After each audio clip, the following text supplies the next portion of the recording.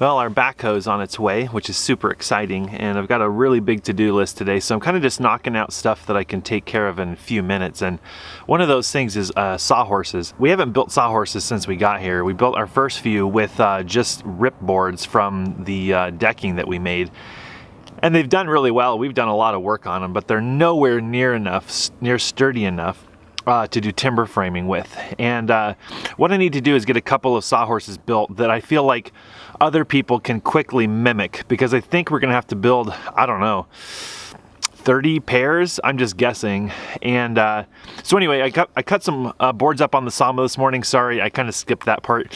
My bad. Didn't think to grab the camera. Kind of just got in work mode. Been at it since like 6 o'clock this morning. Got a bunch of oils changed, stuff like that. Anyway, so let's go ahead and make a couple of sawhorses and we'll see how they turn out.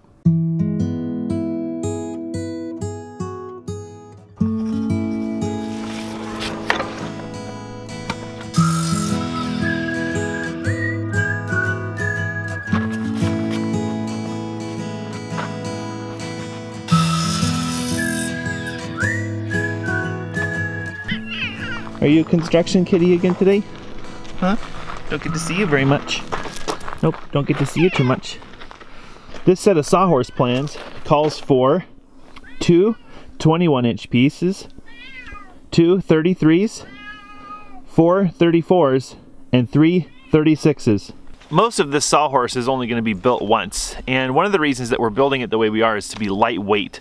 Sawhorses need to be transportable so you can move them around.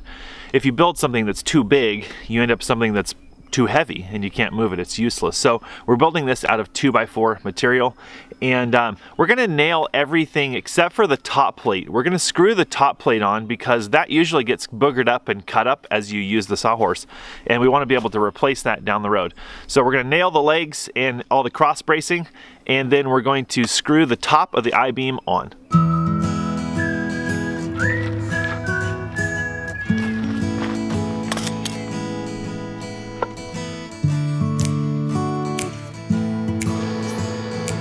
Look who came to help. And my job is to make sure huckleberries get eaten.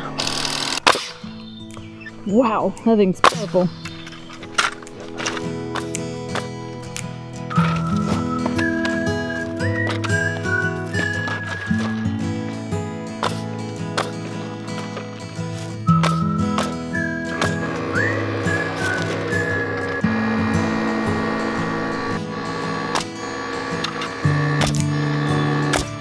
Bum, ba, bum. Wow. It's pretty good. I think I'm gonna start a thing called sawhorse yoga. I wouldn't do that on our other sawhorses. No. Have you talked about that video? Oh, I didn't mention it. I mentioned we made some, but I forgot to tell them about the video. Yeah, watch that one. Yeah, they're pretty cool. Weren't they called like... Oh. They're called meh sawhorses. Meh. Yeah, I'd agree with that. 2 of these though should hold a couple thousand beam. Wow. 1,000-pound beam, no problem. That's wild. And that was all built with just leftover scrap lumber. That was made with wood from our sawmill. Wow, that's impressive. Took me under an hour to make the lumber, cut it, and make the sawhorse. That's a pretty good day. The only problem is I gotta make 2 of them. Yep. So I gotta go make more lumber. And our backhoe's gonna arrive almost any minute now. I mentioned earlier that our to-do list today's, well, it's an average day, so it's only about a mile long. Yep. Huh. Breakfast on the go. I see that. It's kind of like a bucket Rito. It's like a fruit bucket Rito. We didn't really eat any last year. We turned them all into jam. Yeah. So, because they're not really ripe yet, I mean, these are ripe. We just had to work really hard for them. Yeah. And only go to about 1,000,000 bushes. We're just gonna eat them, and then maybe in a week when they're really, really ripe, we'll get a bunch and we'll can them and make ice cream out of them. But until then, munch away.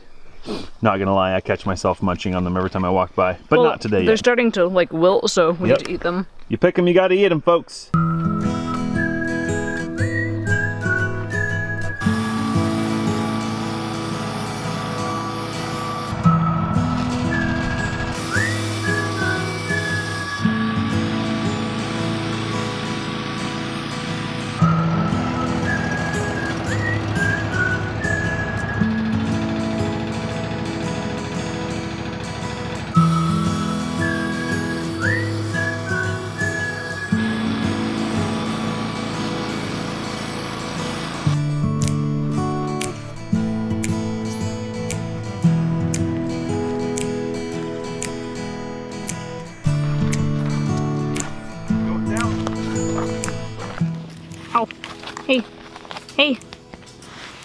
Let go, please.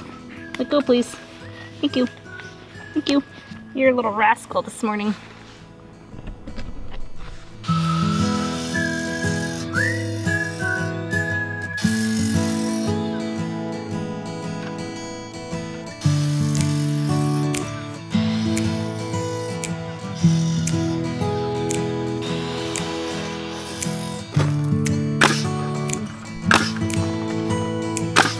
You know?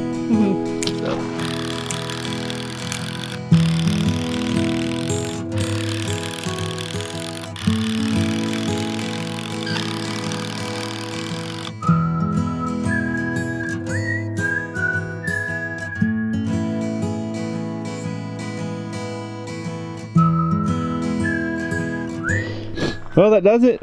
2 sawhorses. If you're thinking about following these instructions, the distance from the top of this brace down here to the top of the 2x4, 22 inches. The inset here is 1.5 inches. So I nailed one leg at 1.5 inches, then adjust the other leg to 1.5 inches and nail it down. I set one nail here and I lined it up so that the corner of this 2x4 is at the corner of the cross brace. Then came across and adjusted the leg until the corner lines up here, put in one nail, and then finished nailing it off. So that all worked pretty good. The total number of boards here was 4 16-foot 2x4s. I just had some 16-foot stuff laying around, and I actually had one 8-footer left over when I'm all done. I did my math. I'll throw this out there if it's helpful. I don't know if you can see this or not. You're going to need 4 36s, excuse me, 3 36s, 4 34s, 2 33s, and 2 21s. Out of one board, I cut 3 36s, 1 34, 1 33, and 1 21. And then out of the other board, I cut 1 34, excuse me, 3 34s, 1 33, and 1 21. Out of the one set of boards, 2 boards, you're going to have enough left over to finish the second set of sawhorses if you follow those numbers. That's what I had anyway. So hopefully that's helpful.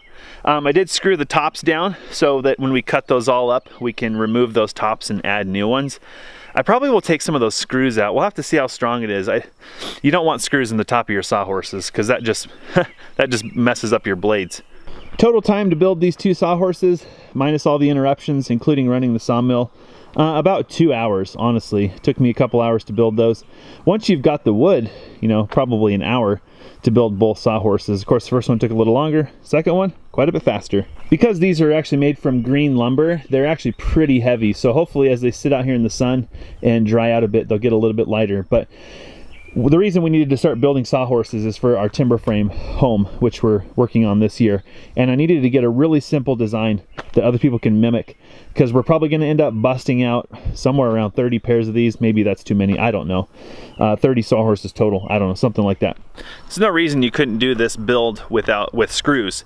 Until we got this nail gun recently in a fantastic estate sale. We'll link to that video. Gosh, I think it's over there.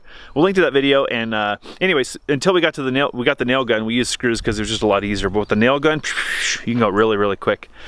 In the meantime, our backhoe did show up. So now I've got to go deal with that. And we've got a million other things on the to-do list today. So thanks for joining us. For those who are curious, the total height on these sawhorses is 34 inches. That might actually be just a wee bit tall, because we're going to be putting some pretty big beams on here that'll be maybe around 10 inches. So they're clear up here. And when you're trying to do joinery and hog out a mortise, that's pretty high. So we may end up building some shorter sawhorses, which we'll use for the bigger beams.